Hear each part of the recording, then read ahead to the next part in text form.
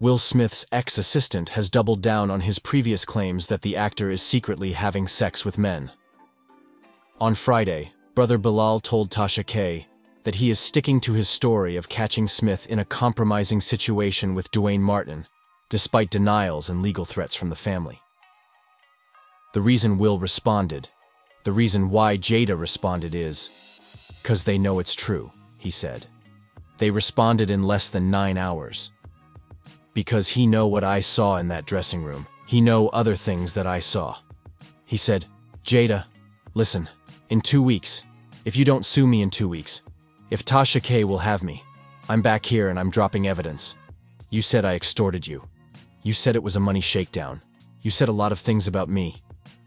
Jada, you a bald-head liar and a drug addict."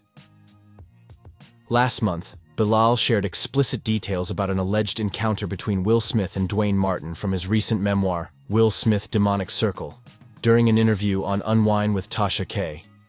"I opened the door to Duane's dressing room, and that's when I see Duane having anal sex with Will," he said. "There was a couch, and Will was bent over the couch, and Duane was standing up, killing him, murdering him. It was murder in there." Additionally, he spoke on the Smith's sex life, saying, "If a woman is used to something the size of a baby leg and you come in with a pinky toe, there is nothing you gonna do to please her. If she itching for that baby leg, she want that baby leg." A representative for Will responded to the allegations, stating, "This story is completely fabricated, and the claim is unequivocally false." Jada has also denied the allegations and claims they would be taking legal action against the former assistant.